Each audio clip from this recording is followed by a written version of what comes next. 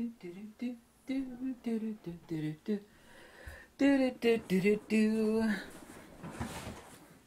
one time I'm going to talk about the supercell, or ferrocell, without whipping it out over here, the supercell over here, because I usually do demos. Since I have well over 1,000 videos demoing and showing you and talking about the supercell or the ferrocell, we place a magnet underneath the magnetic holographic viewing device. Everybody's seen one of those videos. Like I said, I've got over 1,000 videos on said topic. The lines of interference, you actually see, blackness, and then you see the light, then blackness. So, and I've said before that these are constructive and destructive lines of interference. But first, let's apply retroductive Platonic, i.e. Pythagorean logic to the most basic fundamental thing that we're looking at underneath the supercell. And I've not talked about this in the countless thousands of videos where I talk about magnetism. And let's make a bold yet undeniable assertion here. And let's ask ourselves the question, constructive, destructive interference of what against what? So we can either have all light or all darkness, but we actually have constructive and destructive interference. But what is the interference of and against or between? Like we would have interference or friction going on in a boxing ring between two boxers, right, that are fighting it out for the belt, right, that big gold belt that boxers wear. So what is it that is fighting the other, and the other that is fighting that prior that we're looking at underneath the supercell? Let me ask you a question, but first let's make a bold statement here. It's not bold at all, it's factual. If you actually type in magnetism and virtual photons or virtual particles, you'll actually come up either Wikipedia or countless thousands of articles on the internet. And this is not my opinion, this is a fact. You will read, look it up. You don't have to believe me, look it up. They'll tell you that what's going on in a magnet is the emission, because all of current physics is not physics at all. It is atomistic, and these are not scientists. They're mathematicians. What's happening in a magnet is the emission of virtual, because they'll say, what's going on between two magnets, or just a magnet itself? The emission of virtual photons, or virtual particles. They call them either one. They both admit that they're one and the same thing. Virtual photons, virtual particles, which is fundamentally, quantifiably no different than saying leprechauns and unicorns. Yeah? They literally think that something is being emitted from a magnet. And this is the basis for interaction between like a magnet and metal or two magnets. But let's get back to the supercell, because all of you have seen probably more than one supercell video. I said I've got over 1,000 of them. The constructive and destructive, light, darkness, and of course completely dark in the middle, which everybody loves to say, wow, it looks just like a black hole would, whereas the dark at the center of either quote-unquote pole of the magnet. What do you think the interference is of between the lightness and the darkness on the supercell? Well, the supercell is just two optically flat pieces of glass with two liquids, a couple drops, and you squish the glass together and most of it squirts out the sides, and you wipe it off and it stains my fingers. And there's some brown spots here where ferrofluid stained this tabletop. And of course you place the magnet underneath it, you shoot light in there. So what do you think? Did you think that there's merely a magnetic field around it? Sure, everybody knows that. Magnet has a magnetic field. What defines a magnet is not quantitative, it's qualitative. Before a magnet actually becomes a magnet, it is quantitatively 100% identical. Point source field incommensurability is what defines a magnet. It's the same distinction between a light bulb and a laser. Of course, you can't turn a light bulb into a laser, but before a magnet becomes a magnet, it is essentially like a light bulb, analogously. And when it does become a magnet, it is essentially like, don't take the analogy too far, like a laser. What defines a laser is not coherent light emission, which is attributionally correct. It is a point source field object, point source incommensurability. This is the reason why a 5-watt light bulb is useless and a 5-watt laser is dangerous. It will permanently blind you, right? So what defines a magnet is not quantitative at all. It's not my opinion. It's hardcore, undeniable fact. It is qualitative. What is going on, and magnetism is the dielectric field. Yeah? So we could say that steam is the field of water. And when water gets hot, it becomes the field of steam. Now, anybody with 2 brain cells knows that ice, water, and steam are both one and the same thing. All 3 of those things are exactly the same thing, the water molecule. They are typified by, of course, pressure mediation. Temperature, pressure. You know, human beings love to pigeonhole things. This is also too undeniable. The point being, getting right to the point, because I don't like logomachy. Logomachy means just, spewing at the mouth and flapping your lips endlessly. Is that what we're seeing in the constructive and destructive interference on either quote-unquote pole of a magnet? And a magnet doesn't actually have poles. Well, sure it does. Everybody knows a magnet has a north pole and a south pole. No, it actually has a magnetic field, and magnetism by definition is centrifugal force in motion. And fundamental force itself is a 3-dimensional S-curve. If you want to know what the geometry of a magnetic line of force, and there are no lines. This is another conceptual reification which has no basis in reality. You take a piece of wire, you shape it like an S, and you take either end of the S and you bend it inverse to one another. And that paints, if you will, the interior geometry and ultimately the entire geometry of the toroid. But whence the constructive and destructive lines of interference? What is interfering or fighting with something else? What is fighting with something else, and they're mutually fighting, not literally fighting. They're fighting for the same space, to exist. And don't take that analogy too far. Is the magnetic and the dielectric. There is a reason why every magnet underneath the ferrocell or supercell is black. Yeah? And it doesn't matter if you look at a pyramidal magnet underneath it, or a spherical magnet, or a ring magnet, or a square magnet. It doesn't matter. The field is always the same. What is fighting something else? Each one is fighting each other for the exact same presence to exist. One, of course, is fighting to exist, and that would be magnetism, which is the release of energy or inertia, because magnetism is the dielectric field, as Faraday stated. Dielectricity is fighting for increasing inertia and acceleration back to counter space. That's the reason why you see no light at the center of a magnet. That is the dielectric portal, as I've called it. You see the brightest light at the plane of inertia. You see this bright line. You can use magnetic viewing film, or you could actually use the supercell over here, the plane of inertia, or the nexus of counter space. You could say zero-point energy, you could say counter space, you could say ether port. It doesn't matter what we reify it as conceptually. But we're talking about the magnetic and the dielectric in superimposition of one another, finding the lowest pressure mediation to exist.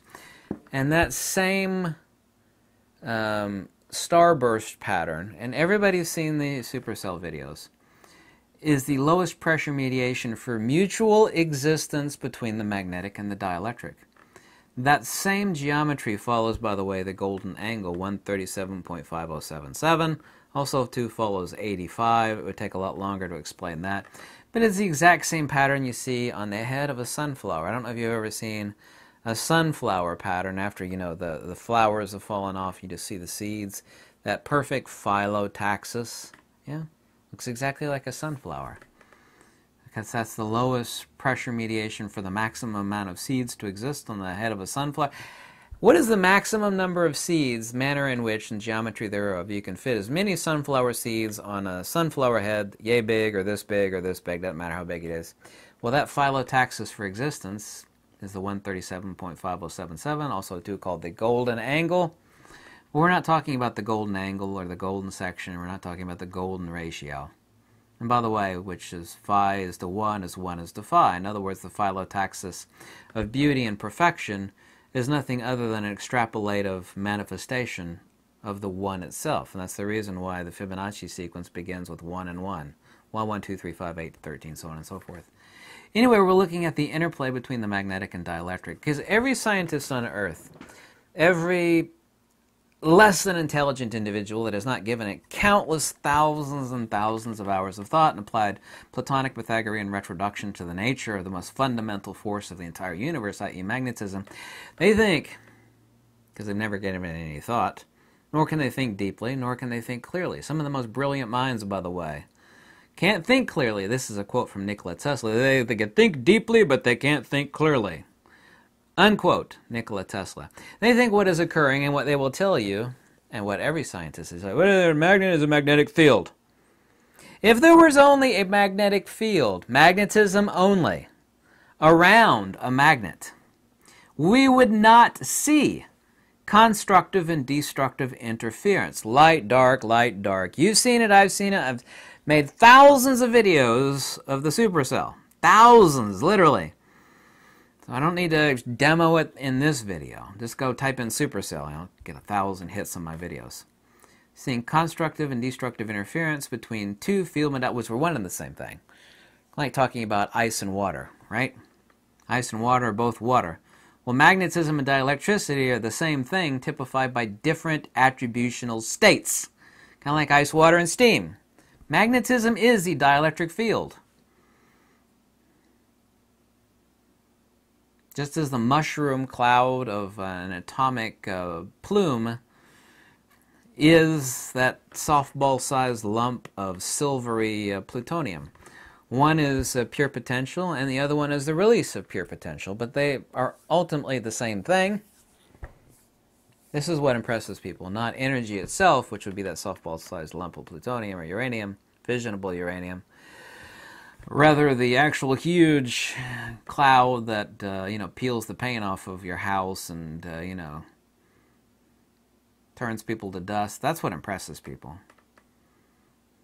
The exact same principle exists under what we actually see when we use light. And I actually made a supercell using just sunlight. You can look up the video. Using light to paint the field phenomena around a magnet. We don't see one thing. We see construct. Why do you think we would ever see constructive and destructive interference? Just think about that for a second. Pause the video. We don't see just light. We don't see just dark. We see this intricate hypertrochoid. There's the word I haven't used in a couple months. Hypertrochoidal pattern. A spirograph-like pattern, right? We actually see a hypertrochoid on either quote-unquote pole of the magnet. Yeah? This is undeniable. That hypertrochoidal pattern is the fight between the magnetic and the dielectric as they are expressing themselves towards their mutual, well, it's not mutual, their anti-mutual force of motion and inertia and acceleration. It's exactly like if the door on my living room here were the dielectric portal of either quote-unquote pole of a magnet, and it had two fat guys. One fat guy being me trying to rush out the door. You ever seen the Three Stooges, where they're trying to rush out the door at the same time and they get stuck? A fat guy trying to run out the door, which would be magnetism, and a fat guy trying to run in the door, which would be the dielectric. And then we actually create an interference pattern. We don't see one thing underneath the supercell for good reason, because magnetism does not exist. A magnet does not have a magnetic field, or sure it does. No, it is the interplay between the magnetic and the dielectric, those expanding, contracting loops. And by the way, if you want to know what space is the after effect of a divergent magnetic field.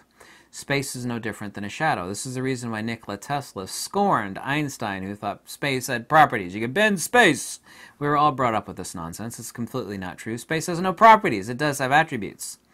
But space is no different than a shadow. And space is no different... I was trying to think of the words. So, concept reification, like emptiness, a shadow, space.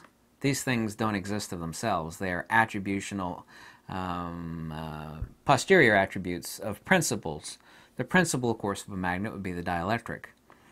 The attribute of the dielectric is its extrinsic attribute is 1 over 5 to the power of -3, which would take hours and hours to explain, manifests the magnetic field. The release of that energy or inertia which manifests as centrifugal force and motion, of which the after effect is space. And when you actually have mass and magnitude, you have time. And by the way, I've said this over and over again. Time, every ancient culture, both Greek, Egyptian, and Indian, has said time is the number 4. Time exists conventionally, but it doesn't exist ultimately. There's no such thing as time.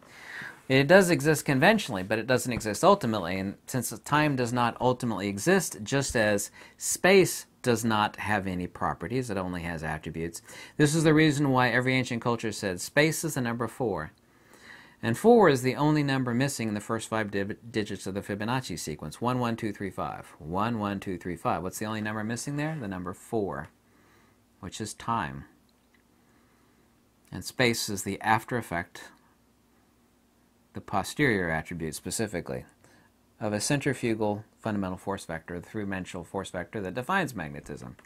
Anyway, the constructive and destructive interference that we see on either quote-unquote pole of a magnet is the interplay, the pressure mediation between the magnetic and the dielectric. If there was only a magnetic field, there's only magnetism around a magnet, that's why it's a magnet. Very superficial, very unintelligent, very inaccurate statement. We would only see like lightness or only darkness. There would be nothing impressive looking at a supercell or a ferrocell. There would be nothing impressive. Who wants to buy that? The reason why it's so impressive and the reason why it is so holographic is that the most fundamental 2 principles, the conjugate principles of force and motion, inertia, and acceleration, literally the tau, the yin and the yang, of the entire universe, the magnetic and the dielectric, creates 3D holography. If you've ever held a supercell in your hand, the holography is mind-bending. It fascinates people. People are the most jaded people on earth. You put a supercell in, you're like, wow, my God. The reason why it's fascinating is that there is a fight, not really a fight, but the interplay of the constructive and destructive interference of the magnetic and the dielectric.